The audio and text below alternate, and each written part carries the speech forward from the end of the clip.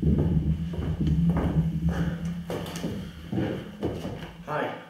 this is going to be my first of hopefully many YouTube videos, and it's a bit of a tester for me to understand how to actually use this camera because it's not actually mine. Basically, primarily going to be about my interest in firearms, and those of the First and Second World War.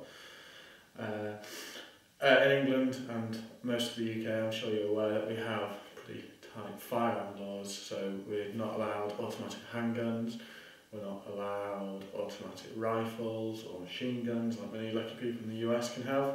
So this Bren gun you see behind me is deactivated. There's no way you could get it going, the barrel's welded up, there's no gas piston, there's no firing pin, there's a block of weld in front of the breech. It cycles as an action, but you couldn't do it with any blank or dummy rounds in. So we can only have them as sort of showpieces really. This is my only machine gun. It was a real impulse buy between my dad and myself. We went to pick up an M44 Nagant, and it was sitting in the doorway of the gun store, and it was both looked at each other and there was no decision. We bought it quite quickly, but what we are allowed to have are bolt action rifles.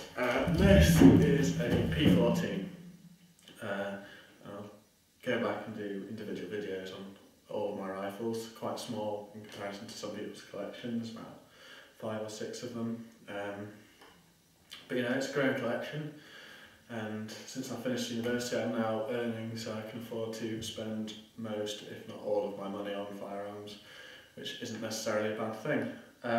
So yeah, we can have these as collects items, and it's an absolute faff every time you want to have a new one put onto your firearm certificate. And just whilst I'm talking about firearm certificates, all my weapons are legally owned. The police know exactly what I have.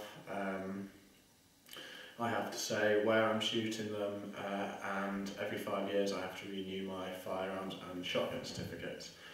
It's so tight that every time you actually have to buy ammunition, you have to have it entered onto your certificate at the gun shop. However, if you're reloading, there's actually no limit to how many you can reload, but if you get caught with more than you're meant to have, then you're probably in serious trouble. So people try not to abuse the law, because in this country it's not a right like the US to have a firearm, it's a privilege, and everyone takes it very seriously. So yeah, this is just, like I say, a little tester for me to get going. I'm sure the video is hopefully going to get better. I'm getting some downloading, some freeware at the moment, so I can do some proper video editing so we can have a proper job. And I've just been inspired really by Kiwi Ted's videos that I watched when I was working away. I've been working in France since Christmas, or just after Christmas. And there's not actually a lot to do there in the evenings where we were. It's fairly near Monaco, and it's the off season, so it's quiet.